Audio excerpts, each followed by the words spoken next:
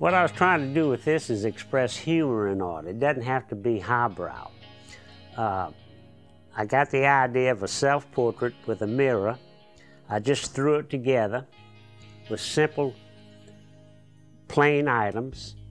And in fact, I just went to the store and bought the mirror, made my own design around it, and put up their self-portrait. And I thought it'd be great at any party that people would line up to look at their self-portrait.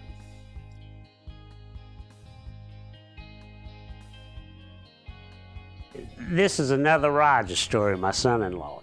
He had saved some remnants from the USS Iowa battleship from World War II, and he had saved the wood in it. So he had brought it to see if I could do something with it. So the first one he brought me 14 or 15 pieces of wood. So I had to configure what I was going to do, and naturally, a ship came to mind, since that's where it was born. All right, I put it together within a couple hours by configuring all the different designs, because they came in different shapes, similar to this one in my fireplace. He brought me the 14 or 15 pieces. I designed the ship. He has it in his house now, and I used every piece. Didn't cut a thing, and it came out perfect. These all have an interesting history together, is that they derive from one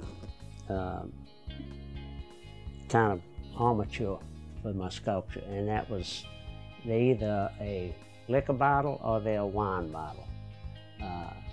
And they were all drunk at a party or at a dinner that we had. And for me not to waste anything, I always try to incorporate items that we used into my art. And I still do that today. But I thought it was sort of interesting to point out that you can tell after I mention it to you where they came from. So I just wanted to show all of them in its entirety, and this is part of them. This was a modeling clay that we used on all my sculptures, and it's self-hardening. So after I would put the shapes and the forms, and if I had to continue them for any 2-3 days, I'd just put a wet cloth over it and to keep it pliable.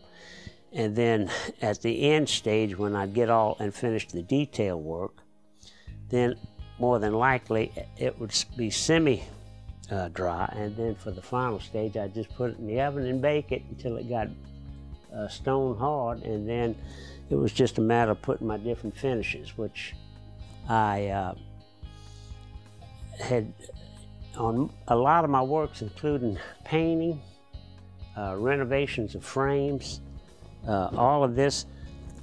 The one big factor in all of this to get the age requirement is two things: shoe polish, brown shoe polish, ash from your fireplace to get the patina, and a rubbed gold that you just highlight in touches, and you get all the age factor that you can create.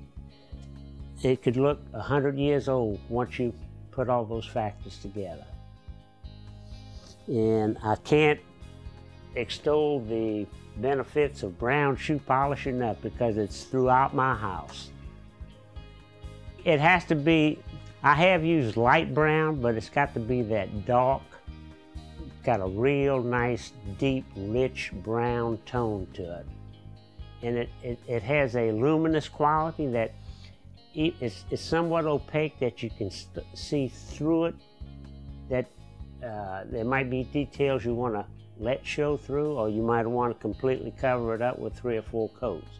But anyway, it's just, to me, it was just a miracle thing.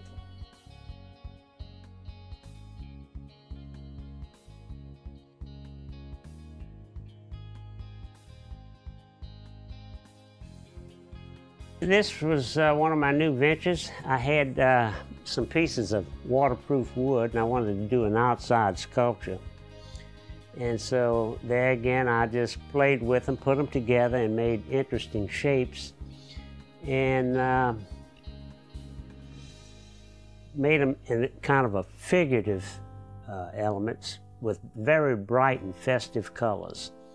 And I put a graphic design in between to really make it really pop. And then this was a used grinding wheel that I had.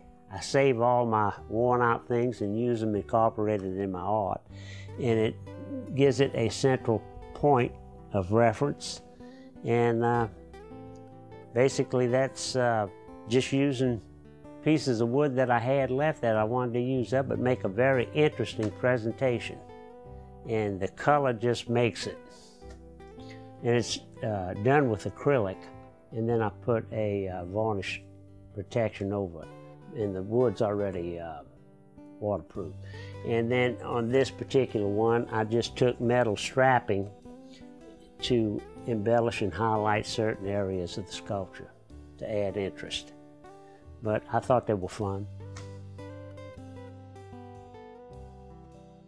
They are absolutely artworks in themselves, independent of using them in an artwork. I mean, just the design of the computer is just fabulous. When I saw it, it just blew my mind when he brought them here.